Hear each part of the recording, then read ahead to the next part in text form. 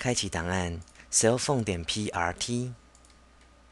画面上可以看到手机的按键以及萤幕的配置图。我们将利用这个零件来示范建立手机基本造型的步骤。首先按造型工具的图示，将基准平面显示在画面上，将工作平面设定到基准平面 Front 上，按建立曲线的图示，按住滑鼠右键选取 Active Plane Orientation， 以将零件转为前视图。按住键盘的 Shift， 选取第一个点，让这个点落在左边这一条线上。不要按住 Shift， 选第二个点，选第三个点，再按住键盘的 Shift， 选右边这一条线，做出第四个点，按勾选。将零件转为 3D 的视角，按打勾，离开造型曲面设计的模组，将基准平面显示在画面上。按草绘工具的图示，选取基准平面 Front 为草绘平面以后，按 Sketch， 零件就转为前视图。按这个图示抓取这一条线，按打勾，将零件转为 3D 的方位，利用这一条线来进行引申曲面的动作。将曲面的深度修改为30，按打勾。再次按草绘工具的图示来建立一条曲线，按 Use Previous 以沿用上一个步骤的草绘平面，按 Sketch。按这个图示，选取这一条线，往上偏移的量为10，按打勾。将零件转为 3D 的视角，按引申工具的图示，将曲面的深度设定为25，按勾选，按一下滑鼠左键，让零件不着色。接着按造型工具的图示，进入造型曲面设计的模组，按建立曲线的图示，将曲线的类型设定为平面曲线 Planar， 按一下 References， 偏移的栏位输入50，以让工作平面往上升。将这个区域放大，建立一些点，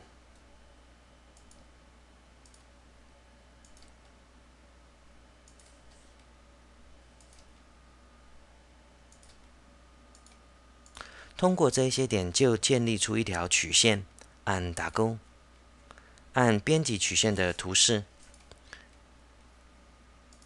选取这个端点，出现这个端点的切线向量，将游标靠近切线向量，按住滑鼠右键选取 Normal，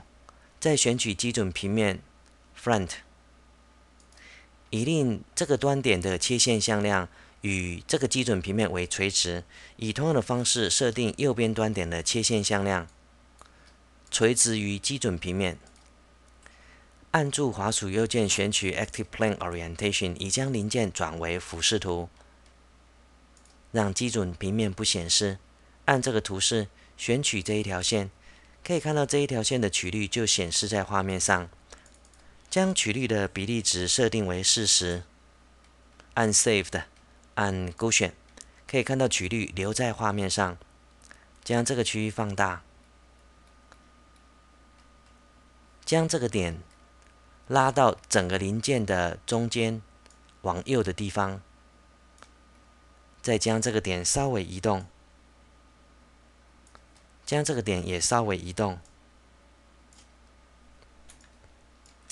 可以看到曲率分布的状况。接着确定这个点落在这个边界线的内部，也确定这个点落在边界线的内部，稍微调整一下这个点的位置，可以看到曲率分布的图形。再往下移动这个点到整个零件中央往右边一点点的地方，再移动这个点，稍微移动这个点，就可以看到这一条线曲率分布的图形。按打勾，再按这个图示让曲率不显示在画面上，选取 3D，由于线条的颜色跟底色非常的相近，因此我们将底色改掉，选取 View 底下显示设定系统颜色，按 Scheme， 选取旧版的颜色。接着我们将这一条曲线投影到这个曲面，按曲线投影的图示，选取这个面为投影面，按 OK， 再选取这一条线为投影线，按 OK， 让基准平面显示。选取这里，以设定这个平面的正方向为投影方向，就可以看到投影出来的线条。投影出来的线条必须位在曲面的内部，按打勾。接着再按建立曲线的图示，将曲线的类型设定为 COS， 以令底下所画的线条能投影在曲面上。按一下 References， 按 Surface 旁的箭头，点选这个面为投影面，将零件转为俯视图 Tab， 将这个区域放大，按住键盘的 Shift， 选取这个点，不要按 Shift 选取两个点，接着不要按 Shift 再次选取两个点，按住键盘的 Shift 选取这一条线，就画出了一条曲线，按打勾。按编辑曲线的图示，选取左端点，将左端点的切线向量设定为垂直，基准平面 Front。选取右端点，也设定端点的切线向量为垂直 Front。按这个图示选取线条，将比例值设定为10。按打勾，移动这个点的位置，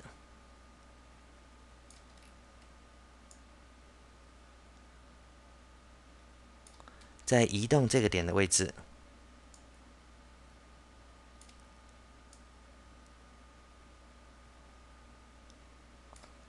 移动这个点，也移动这个点。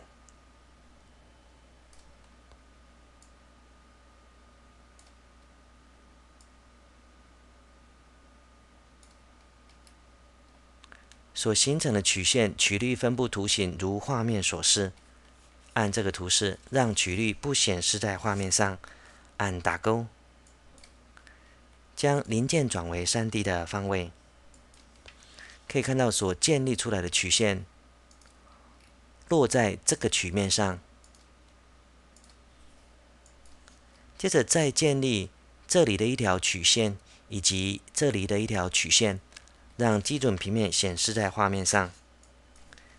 将工作平面设定到基准平面 Front 上，按住滑鼠右键选取 Active Plane Orientation， 将零件放大，按建立曲线的图示，选取 Planar 以立平面曲线的建立，按住键盘的 Shift 选取这个点，这个点必须打叉，代表抓到这一条线的端点，然后不要按 Shift 选取这个点，再选取一个点，按住键盘的 Shift 选取这一条线的端点，也看到这里有一个打叉，按打勾。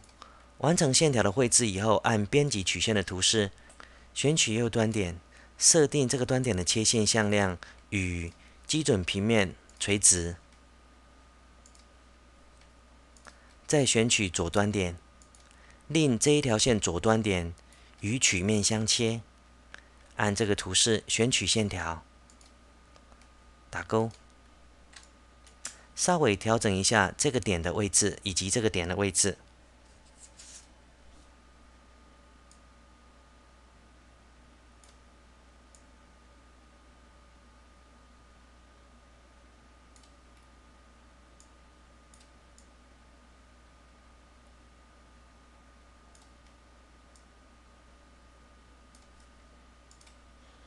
按这个图示以令曲率不显示在画面上，按打勾，将零件转为 3D 视角，可以看到所建立出来的这一条曲线，这一条曲线的这个端点必须和这一条曲线接在一起。另外一个端点必须和这一条曲线的端点接在一起。接着我们在这个地方做另外一条曲线，按建立曲线的图示，按住滑鼠右键选取 Active Plane Orientation， 将这个区域放大。按住键盘的 Shift 选取这一条线的端点，可以看到这里有一个叉，不要按 Shift 选取另外一个点。再按住键盘的 Shift 选取这一条曲线的端点，也看到这里有一个叉，按打勾。完成了这一条线的建立以后，按编辑曲线的图示，选取这一条线的左端点，设定端点的切线向量与基准平面垂直。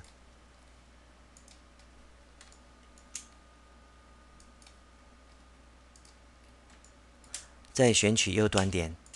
设定这个端点的切线向量与曲面相切 （Surface Tangent）。按这个图示选取线条，按打勾，可以看到线条曲率分布的状况。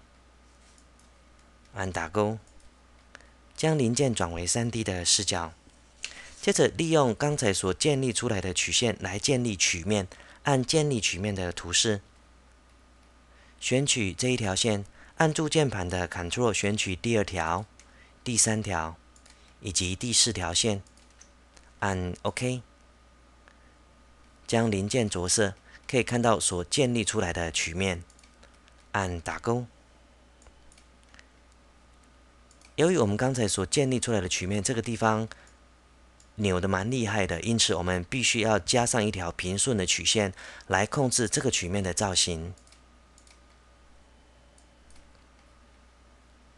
首先将工作平面设定到基准平面 Right 上，按建立曲线的图示，按一下 References， 偏移的距离设定为35，以令工作平面大致上落在这个区域。将这个地方放大，按住键盘的 Shift， 选取这一条线，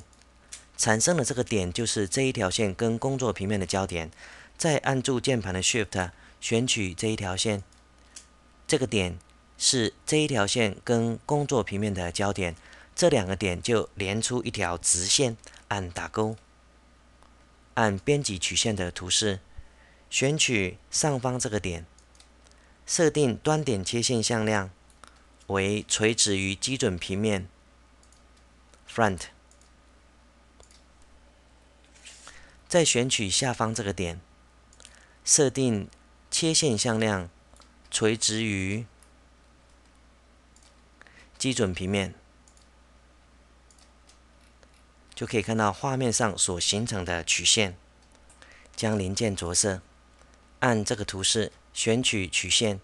可以看到曲线的曲率分布图，按打勾，将零件转为右侧视图 Right， 将画面放大，选取这个点，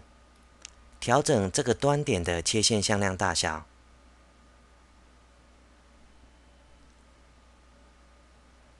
再按勾选，让曲率不显示在画面上，将零件转为 3D 的方位。接着设定这一条曲线为刚才这个曲面的内部曲线，滑鼠点选这个曲面，按住滑鼠右键选取编辑定义 Edit Definition， 按 Internal 旁的箭头选取这一条线为内部曲线，按 OK， 再按勾选，按一下滑鼠左键，就可以看到曲面的形状已经变形了。我们将上方以及下方这2个曲面隐藏掉，让图层数显示在画面上。选取 References Surface， 按住滑鼠右键选取 Layer Properties， 右下角的地方改成 Quilt， 选取这个曲面，再选取这个曲面，按 OK， 让这个图层隐藏，就可以看到所形成的曲面。接着我们建立一条辅助曲线，以来更改曲线1的造型。首先按草绘工具的图示，选取基准平面 Front 为草绘平面，按 Sketch， 零件转为前视图，画一条水平线，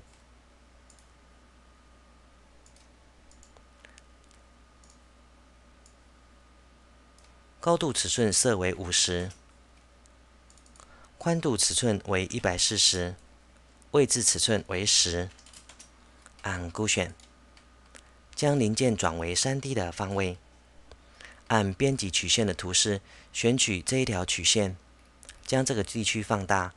按住键盘的 Shift， 将这个点拉到这个曲线上，可以看到这里有一个空心的圆。将这个地区放大，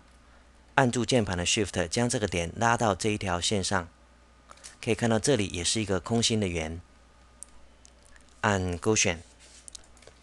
修改完这一条线以后，底下的这一条投影曲线会受到影响。我们按这里，让它进行计算，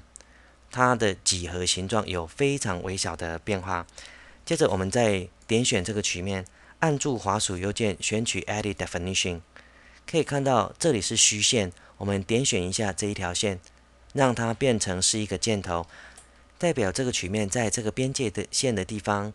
跟基准平面 Tab 为互相垂直。按打勾，按勾选，已离开造型曲面设计的模组。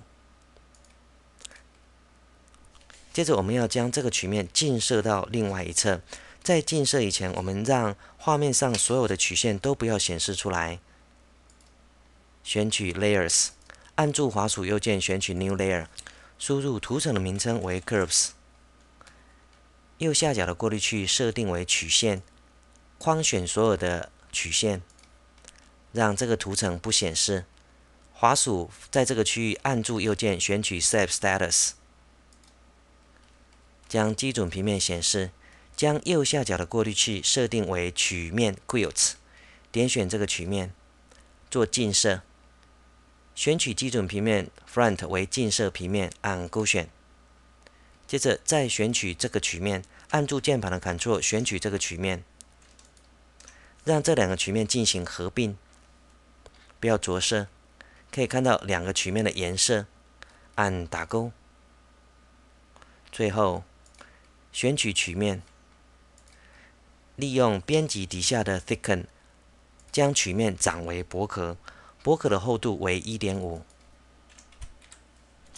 箭头朝下，按勾选，按一下滑鼠左键。画面上所看到的就是设计出来的手机上盖基本造型。最后将零件存为新的档案，输入档名 Cellphone_down。